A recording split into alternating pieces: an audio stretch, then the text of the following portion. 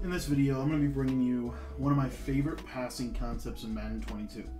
What's going on, guys? My name is Cody, and I want to thank you for taking the time to watch this video. If this is your first time visiting my channel, I just want to make sure that you know that we post Madden 22 tips and tricks every single day on YouTube. So if you've not already subscribed to the channel, I want to encourage you to do that. Down below, it's completely free to subscribe to the channel, and it just allows you to stay up to date with the latest tips and strategies right here on the YouTube channel. Now, if you're new to the channel, I want to let you know that we actually have released we have a way that you can get Madden 22 offensive and defensive guides completely for free that we release throughout the course of the Madden 22 season. All you have to do is sign up for our text message membership, and the way you do that, it's completely free for you. All you gotta do is pull out your cell phone and text the word Madden to 208-218-6900. That number is at the top left-hand corner of your screen, and I would just let you know that we release new videos every single week. Or we release new offensive and defensive guides every single week. So you're going to get a ton of schemes for the course of the year, and you get them completely for free. So again, all you have to do to get those is text the word Madden to 208-218-6900. Now, the play that we're going to be going over in this video is play Mesh Post. This is a fan favorite for years, and this is really good this year. So I want to go over Mesh Post.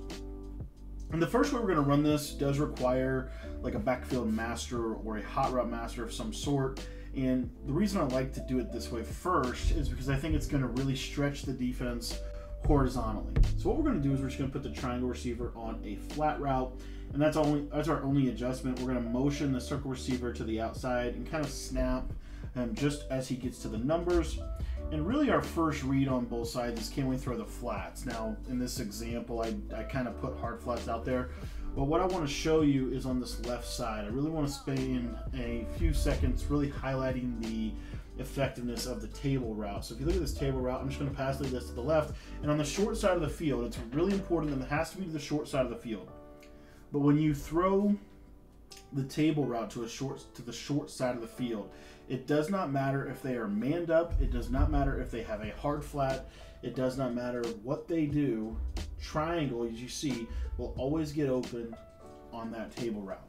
So that's one of the reasons why I absolutely love this passing concept, because you're going to easily be able to take one simple little route and make it darn near impossible for your opponent to stop your ability to hit them quick.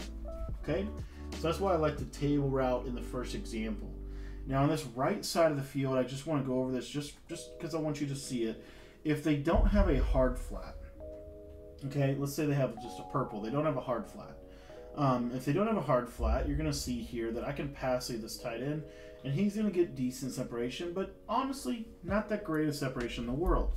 This is more of a pull route, really designed to, obviously if it's there, you're going to throw it, but if it's not there, you're going to quickly move on to your next read or your next progression, which is going to be your post route. And so your post route, what you're going to see here is he's going to be open pretty much against every single coverage. This year's game really favors this specific type of post route from the gun bunch out of the CLCX playbook, and I really want to capitalize, kind of spend just a second talking about it. You're going to see that this post route really gets into a unique position on the field. Now, if I don't motion him, I can just run it as is, and you'll see there that it's going to be open. The reason that I like to motion him is just I think it helps with the spacing and the timing of the rest of the play. And again, you have to remember, we're anticipating that they're going to put a vertical hook zone on that left side, on the bunch side. And so if they put a vertical hook zone out there, this little motion out right here is just going to help, because it's going to pull that vertical hook zone up, and as you can see, I can check it down to the drag. Now, let's say, for example, your opponent is a little bit savvy, and he knows that you're likely to do something like this, so his decision is he's going to go user that route completely off of the jump. As soon as the ball is snapped, he is going to run to that route. What you're going to see that we can do is we can easily just check it down to these drags. Both of these drags are really good. The one that you're probably going to hit more times than not is actually going to be, more times than not, it's going to be the route to the square receiver, your solo receiver. But I did want to hit on one little thing with this, and that is that if they're playing these hard flats, they try to get underneath on you, and they're really trying to kind of take away everything.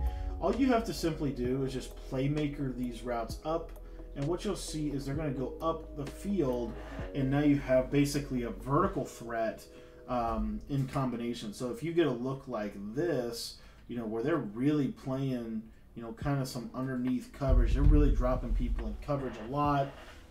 This could be just a simple little trick. Again, you're just playmakering up. And if you watch that R1, you see I can throw that in that pocket, whether they climb with him or not. So this play honestly is one of my favorite plays year in and year out. Now, another way that you can run this play is a little bit more of a zone-specific setup, but I want to go over it because it's really good, specifically against Mabel coverage. So what we're going to do is we're going to take the square receiver and we're going to put him on a out route. We're going to put the R1 receiver on a hitch, and then we're going to do that same motion snap.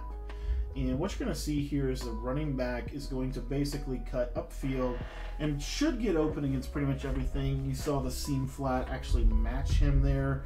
That's actually normally not going to happen. I'm just going to put a clap out there just so you can see it, because it's very unlikely that they're going to match that guy. It's just primarily due to the fact that in Madden 22 in practice mode, you can't set zone drops in your pre-play. But as you see right there, we're able to hit that route, and that route's really good against zone coverage. And so what's going to happen is you're going to see they're going to do a lot of different things to try to stop that table route. They're going to put a hard flat out there. They're going to, you know, maybe peek it with their user. You know, they're going to do all of these different things to try to stop that table route. What I like about this is now we come from the same basic look and basic routes, but now he's cutting up the seam and is a really, really good little cover 3 beater right there. Now, we didn't go over the mesh post original setup against really anything other than cover 3, but suffice it to say that this thing's a beast of a play. This post route is really good against man. You see that even though they had actually pretty good coverage on that play, I didn't wait on that route long enough. You need to learn to wait on this a little bit, but you want to wait for him to really cut. So like right there, cover 2 man actually is something interesting about cover 2 man this year that's a little bit different than years past is when you get cover 2 man, one of the things that I've been noticing is if there's no vertical threat, those safeties will really drift to the middle. So you kind of need to practice that low ball, you know, get that low ball, get it away from the safeties. But as long as you keep this away from the safeties, this route should be pretty money for you. Again, you see kind of right in that pocket, and see how you get that dive catch. That's what's really cool about that play is you get this dive catch to that circle receiver. Now, very likely that if they are running this coverage on you, one of the other things that you're going to be able to do though is your little mesh routes. They're going to basically, especially on next gen Madden, they're going to do a really good job of creating separation against press man. And the reason why they're going to do such a good job is because of the physics of the game. They're literally going to run into those players, and you can easily check down to your drags for a couple of yards here and there. So you've got your drag route, you've got your post route, but the main route that I like to hit against man coverage, to be honest, is the table route. It's really, really good. You see the natural pick and natural rub that we create with that drag and the table route, and as you see, it's able to get upfield for about 15 to 30 yards, and that's not a fluke at all. If they press man out of this, again, same thing, watch that. He gets brubbed, and now you're out for 9 yards, 10 yards. It's a really good man beater. It's a really good zone beater. It's just one of my favorite routes in the game. To put it as simply as I possibly can, that route is so good against really everything that they're going to want to do defensively. So please, please, please add the table route to your offense. This is mesh post. There's obviously several other ways to run it. One of the other ways that we like to run this is you can do the motion over slant like that right there. This is really good in case they're saying pressure. So you've got that read as well. But thanks for watching this video. Again, if you want to get my Madden 22 offensive and defensive guides in my text message membership completely for free, those are exclusive videos that only text members can get. And the way that you sign up for the text membership is by texting the word Madden to 208-218-6900. Thanks for watching this video, and I hope you enjoyed the breakdown. We're going to be streaming a lot. We got some really good material coming out, new ebooks we're working on, so stay tuned and make sure you're subscribed with your notifications on, because we got a ton of content coming your way for Madden 22.